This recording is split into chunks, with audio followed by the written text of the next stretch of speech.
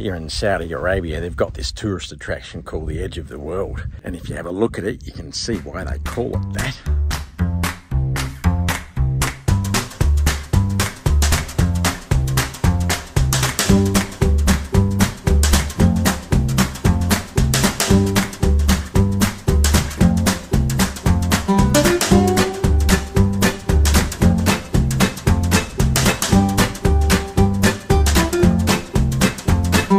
I'm standing now is in the Al Ula Shardan Resort near the Al Ula World Heritage Protected Site.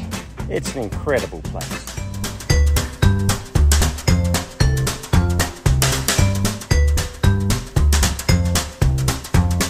And that's me on the mirrored building.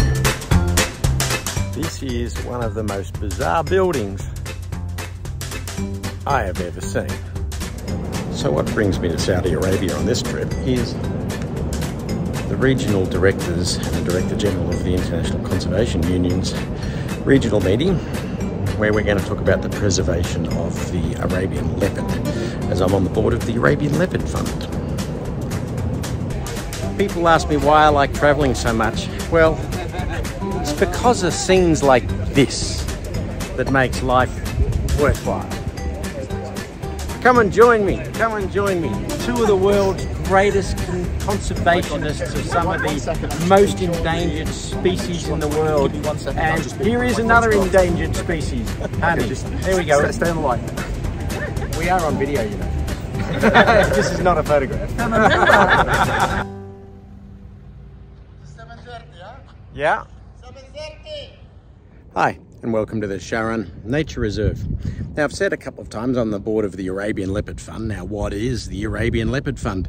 Well, it was set up by the Royal Commission for Al Ula, which is a commission set up by the Saudi government to protect the historic, cultural and natural heritage around the Al Ula area. And here you get to see some of the most amazing species, plant life and history. So here we're about to have a look at some of the revegetation programs and the restoration programs of the natural heritage here. Now, what's that got to do with the preservation of a leopard? So the Arabian Leopard Fund, run by a bloke named Dr. Hani Tatwani. Hani, Hi. tell everyone, how many Arabian leopards are there and why do we need to protect them? Well, actually, in the wild, we don't know exactly how many, but we think there are less than 200. The range have been shrunk and the numbers have been shrunk into more than 90% of the original coexistence in the wild. And now in captivity, we have two scientifically managed captive breeding programs totaling about 60 to 70 animals. And there are a few others in private collections, in total about 100 animals in captivity.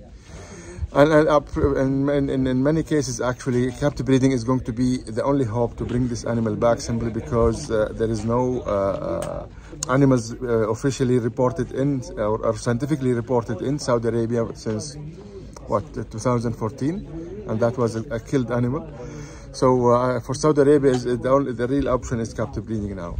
So the historical range of the Arabian leopard would go from Sharjah in UAE down through Oman into Yemen, across into Saudi Arabia, but this traditional range has shrunk and shrunk and shrunk, and really about the only place left in the wild around the Yemen border, Oman area? Yes, Oman and Yemen, and perhaps the border between the Saudi and Oman, Saudi and Yemen. So tell me, why is it important that we re-green the place? Well, without having vegetation, the animals, the herbivores, the small animals that are going to be feeding the leopards won't have anything to eat. Plus, they give shade. So the trees here can also provide shade so that the antelope and the other animals can be underneath it, and that will provide life. So we grow the trees to feed the herbivores so the leopards can eat them. Absolutely. It's a great cycle. It's called nature. Here we are at the Shardan Gate, the entrance to the reserve.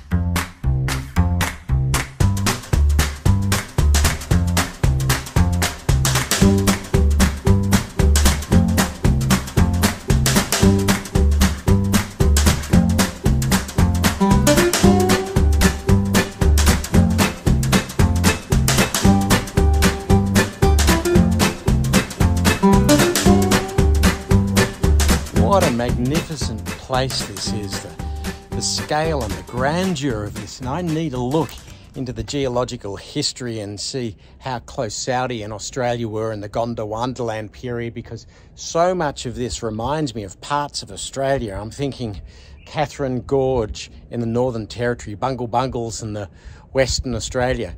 And you can see through the markings on the rocks that imagine what it's like in the wet season as the water is coming running down, and you can see, because of these marks on the rocks, the waterfalls and the rivulets that would be here. What a spectacular place this is. And it's into this terrain that we need to reintroduce the Arabian leopard, but more importantly, not just the leopard. You've got to make sure the environment they're going into will sustain them. You need to win over local cultures, local villages, local towns for them to accept a new predatory carnivore coming into their territory and threatening their livestock. So the issues that need to be covered when you talk about protecting an endangered species, it's about protecting the entire ecosystem that they're part of. These are some of the local rangers here, all from the local towns and villages around here. Thank you. Shukran. This is a different era than these ones. But you can see so many informations for the old people that lived here and the natural animals that lived here and their way of life. More than 7,000 years, like, of different civilizations. Clearly you've got horses and camels and hunters and great historical records here of the people that have lived and thrived here for millennia.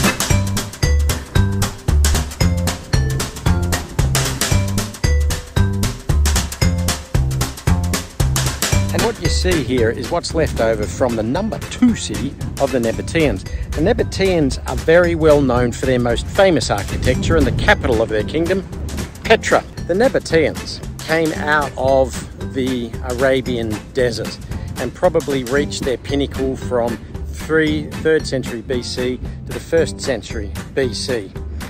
They were known as traders and got their power from their wealth.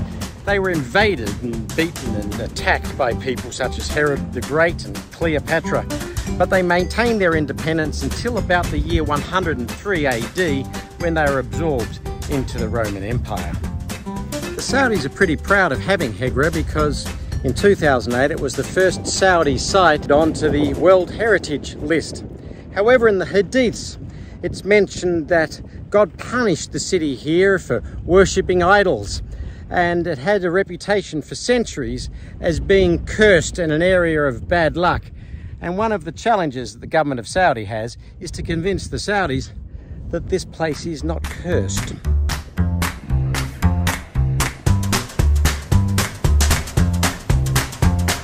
So before the Nabateans, about 900 BC, were the Dedanites. And the Dedanites ruled the capital of the Dedanite kingdom from Dedan, which is here. And they buried themselves there, up on the caves. Now, how did the Dedanites and the Nabateans make them money? Well, they controlled the spice route, which essentially went across from India, Horn of Africa, up the Arabian Peninsula, and on to Egypt.